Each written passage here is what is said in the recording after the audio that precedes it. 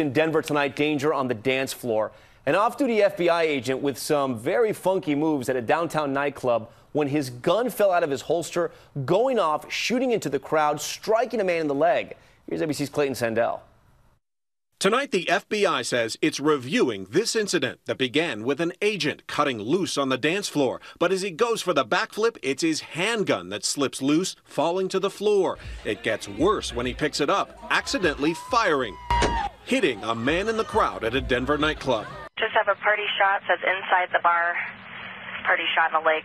Take another look. As he reaches down, you can see that muzzle flash. The agent holsters the handgun as the crowd backs away. They're saying the gun went off from someone's pocket. We're out with the subject with the firearm. Police took the FBI agent in for questioning early Saturday morning, later turning him over to a supervisor. No matter who you work for, local, city, county, state, federal police, all the rules apply to you on or off duty. Anybody that's sworn that pulls out a gun in a social setting and harms somebody else is in big trouble. The man who was shot in the leg went to a hospital but is expected to be okay.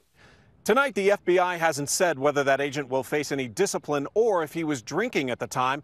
Denver police say the district attorney will now decide if that agent will face any charges. Hi everyone, George Stephanopoulos here. Thanks for checking out the ABC News YouTube channel. If you'd like to get more videos, show highlights, and watch live event coverage, click on the right over here to subscribe to our channel, and don't forget to download the ABC News app for breaking news alerts. Thanks for watching.